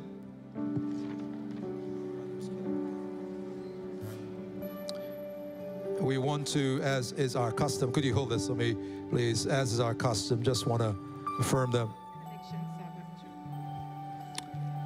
We just want to affirm them. Leaders who are here to join us, you can face the congregation. Come right ahead, Pastor Mike, as we ask for, we believe in the baptism of the Holy Spirit, amen, and in filling, and God has been using our dear Pastor Mike in a special way in this regard. We're going to give you the gifts, but we want to, please, Pastor, just to do a special anointing. We can start with Caleb right here. God has been using him.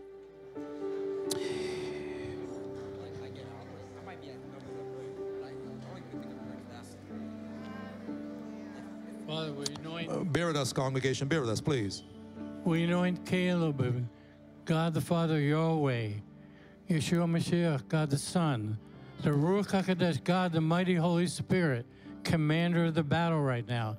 I ask that you will rest upon this young man from the top of his head to the bottom of his feet and lead him his whole life where you want him to be more anything else. Surrounded with angels excelling in strength, with fiery swords above and below, front, back, left, and right.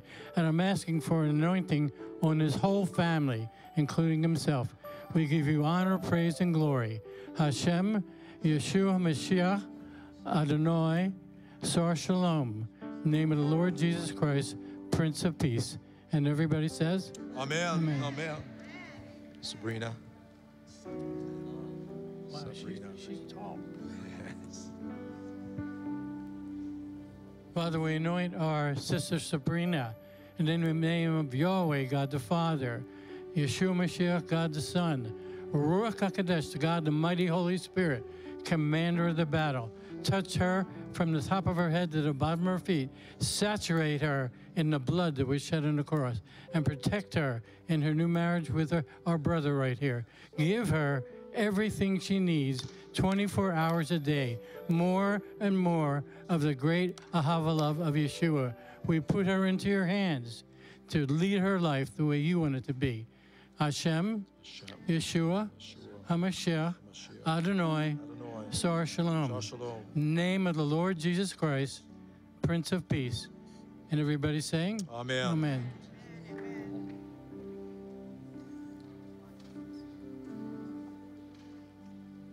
We anoint our brother Paul here. In the name of Yahweh, God the Father, Yeshua Mashiach, God the Son, Ruach HaKodesh, God the mighty Holy Spirit, commander of the battle.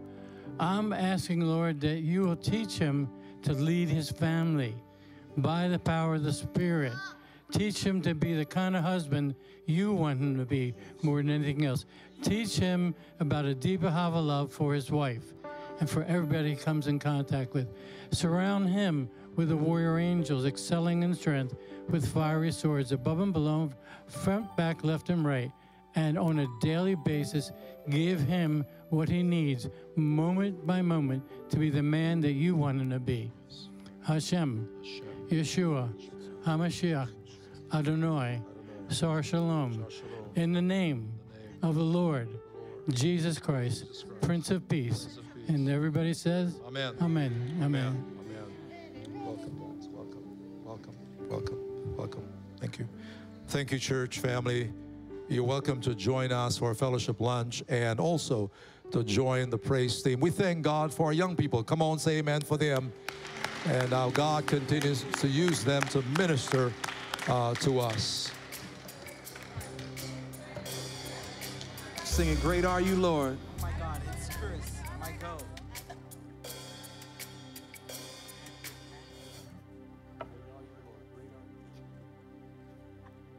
You can turn on the auto tune now. I don't remember that. I didn't forget. You were outlaw before you were Chris. I didn't forget that. You were outlaw before you were Chris. Know your roots. Oh yeah. If there's anybody who wants to come up and join us, feel free, especially the youngest.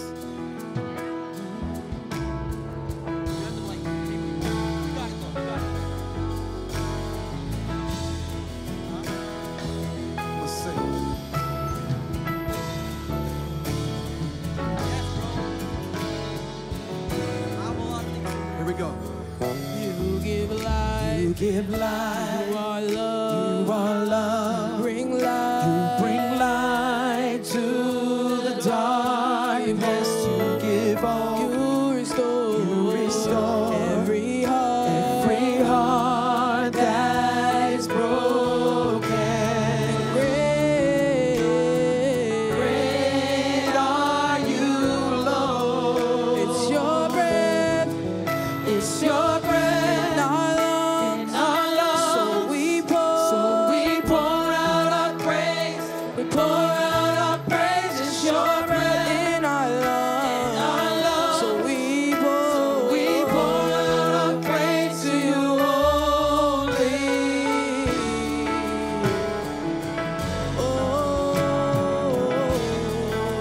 You give life. You give life. You are love. You bring light to the darkness. You give hope. You restore every heart that's broken. And great are you, Lord. It's your breath. It's your breath. It's your breath in our lungs. So we pour out our praise. We pour out our praise. It's your breath in our lungs. in our lungs. We pour. So we pour out our praise to you. It's your breath. It's your breath Our lungs. in our lungs. So we pour. So we pour out our praise.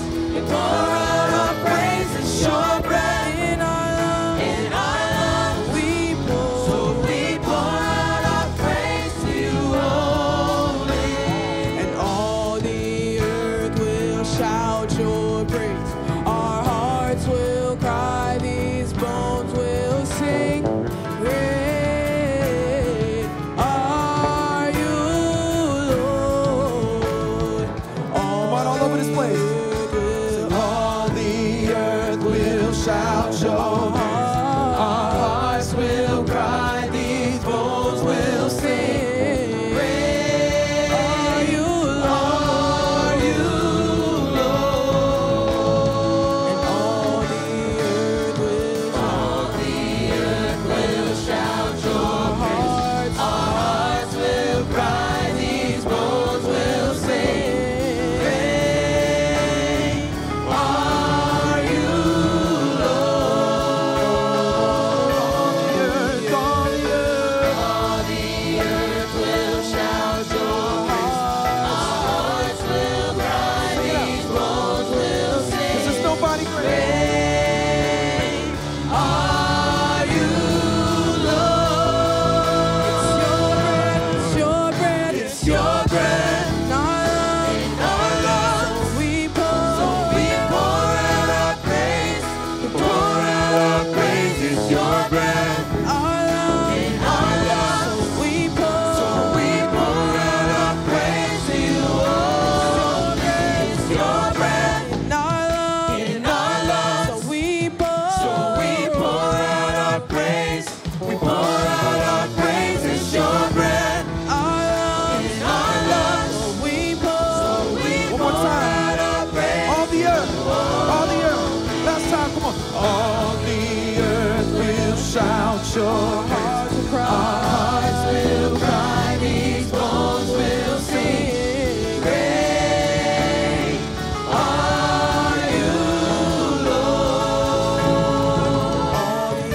All the earth will shout your hearts will cry. These bones will sing. Great are you, Lord.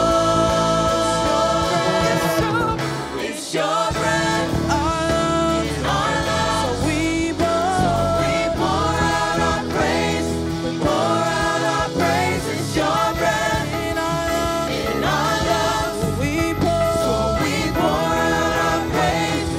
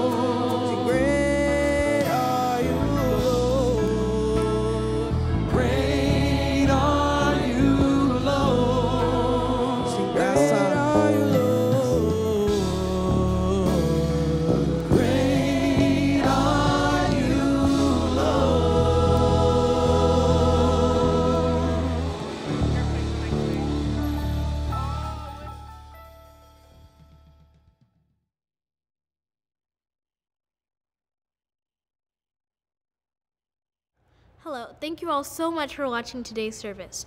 We hope you enjoyed and were blessed by God's Word. If you'd like to see more uplifting content, PlantationSDA.tv has a lot more.